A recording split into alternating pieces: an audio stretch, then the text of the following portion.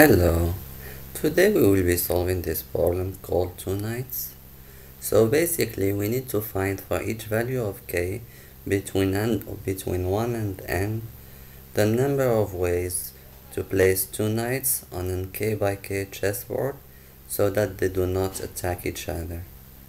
So we will be given a value n, in this example 8, and for 1, 2, 3, 4, 5, 6, 7 and 8 we need to find the number of ways of placing 2 knights on a k by k chessboard. This is for k equals 1, so if we have just one cell, the answer is obviously 0, because we need at least, like, there are not 2 cells to place the 2 knights and they cannot be placed on the same cell.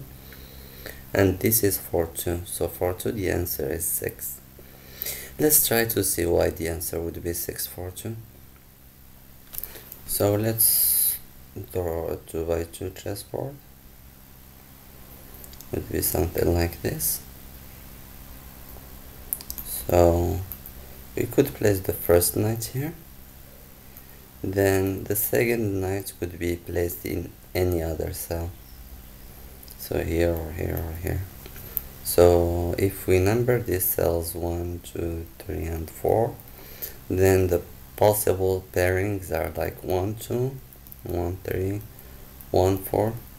We could also place our first rook here, and then we already counted the pair 2, 1, so we are left with the pair 2, 3, and then 2, 4, and the last pair is 3, 4. So basically these are the 6 ways. So in order to solve this problem we need to reiterate what they are actually asking us to find. So we need to find the number of ways. So the number of ways to place 2 knights such that they are not attacking. And this could give us an idea of using the inclusion-exclusion principle.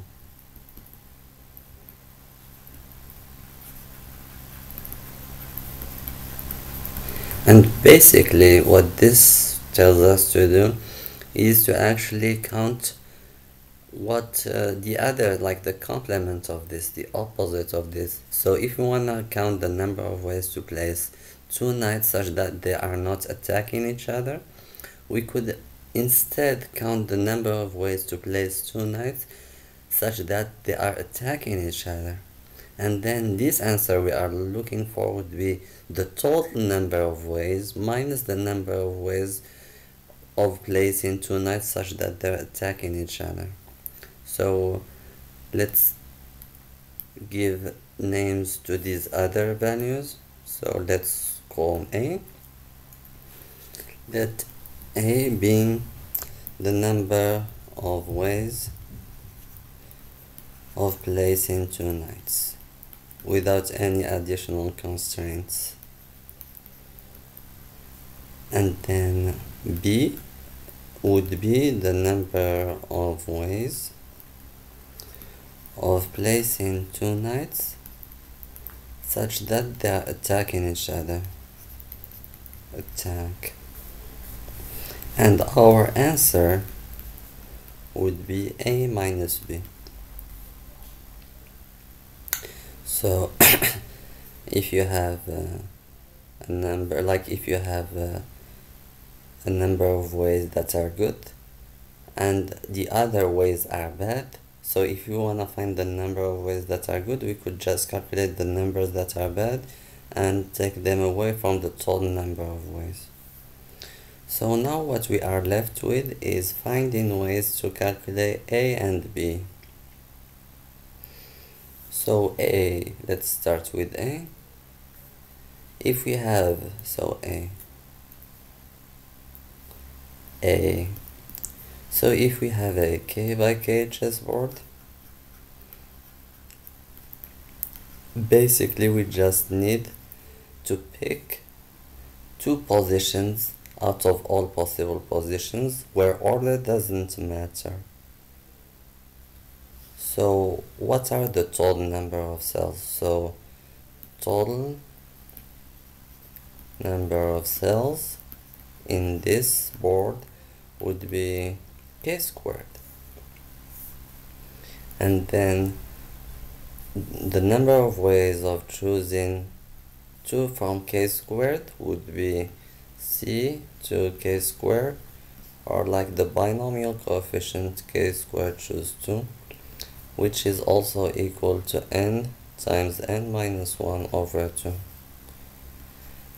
This is the general formula of, this is by definition the number of ways of choosing two elements from k square elements. We could go back on this concept in our combinatorics series later. So for now, this is our answer. So A would be equal to n. This is, I did not write this correctly, so this should be k square minus 1. So A would be equal to k square times k square minus 1 over 2. Now let's tackle B. So B was the number of ways of placing two knights such that they attack each other. And this is simple as well. So if we have a grid, let's look at a 3x3 chessboard.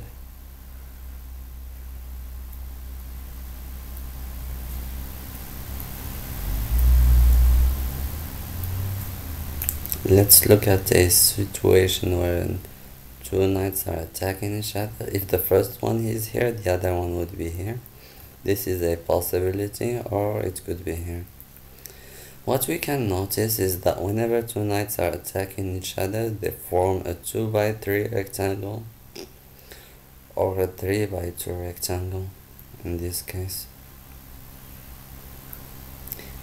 So basically, whenever we have a 2x3 rec or a 3x2, we could have attacking knights if we place them in the corner, and there are two ways of doing so. We could place the first one here and the second one here, or do the opposite. We could have one knight here and one knight here.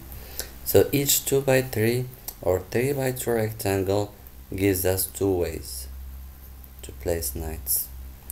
So calculating B now boils down to finding the number of 2x3 rectangles and 3x2 rectangles in our k by k chessboard. So this is equal to 2 times number of 2x3 rec plus number of 3x2 rec. Now let's see how we can find the number of 2x2 rectangles inside the grid. So if we look at this chessboard and we wanna find a starting, so now we'll just focus on 2x3s. So 2 in this dimension and 3 in this dimension. And we want to find the starting corner, like the top left corner of our rectangle. Could it be here? Yes, that's possible, because there is enough space for it to go 3 units in this direction and 2 units in this direction. Could we start here, for example? No, because we only have 2 units in this direction. We would need 3. How about here? Yes, this position is possible as well, because we have 2 in this direction and 3 in this one. How about this position? No, this position is not good. So out of 3 possible positions, only 2 are viable, and in this dimension, out of 3, only 1 is viable. What if we make our grid 1 unit larger in both directions? So then this point becomes viable. because now we can pick this point. This point also becomes viable, and so does this one, and so does this one, and that's pretty much it. So basically we have 2 in this dimension and 3 in this dimension, and previously we had 1 in this dimension and 2 in this dimension, and so you can guess it by now. So the general formula here, both dimensions are equal to k, so here the last one is not possible. This one is not possible in this way, so we only can get k minus 1 in this direction, and in this direction the last 2 are not possible, like this one is not possible and this one is not possible, so that would be equal to k minus 2 here. Therefore the number of ways of placing 2 by 3 rectangles would be equal to k minus 1 times k minus 2, and this also would be similarly equal to k minus 2 times k minus 1, and then this would be equal to 2, and since these are equal, we could just make this equal to 4 times k minus 2 k minus 1.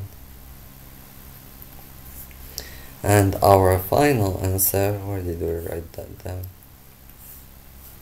Yes, so our final answer would be, so ans would be equal to k squared times k squared minus 1 over 2 minus 4 times k minus 1 times k minus 2. And you could see here that we will have a k to the 4th value here divided by 2, and since the max of long is approximately 10 to the 18th, so k could only be as large as 10 to the 4th, or which is almost 18 divided by 4. That's why in this problem n only goes up to 10 to the 4th. If n goes up to 10 to the 5th, then the answer would be up to 10 to the 20th, which would be too large to calculate with the regular types. So this is pretty much it. This is our final answer, and now it's time to code it. So let's go ahead and code our solution. We should start by scanning the input. Since we're gonna have a n to the 4th in our value, or k to the 4th, then we should declare this variable as a long. So we'll go ahead and do this. So actually this is fine, let's just define n as this, so sin n, and now this is the variable that is important. So what I want to do here is have something like for int k equal 1, k less than or equal to n, k plus plus, then here we would print something like the formula we just wrote down. But if you notice here, k is an int, and if we leave it like this, we will have overflow issues. So this is the variable that we should declare as long. And here we'd have that formula, which was k squared times k squared minus 1 divided by 2 minus 4 times k minus 1 times k minus 2. And we need to print a new line here, this way. As I said before, we should use this instead of endel, because endel might give us time limits. And since we're gonna keep using this, let's go ahead and define it and have our first addition to our template. So we would define this as ln, like new line, and we would write ln here instead. Let's test our code.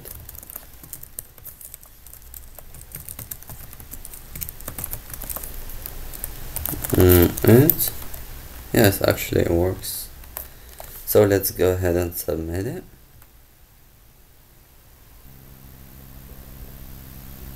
Submit.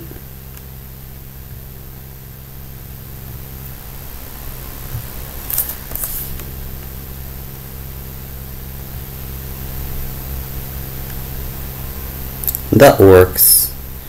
Thank you very much for watching. See you in the next video. Bye bye.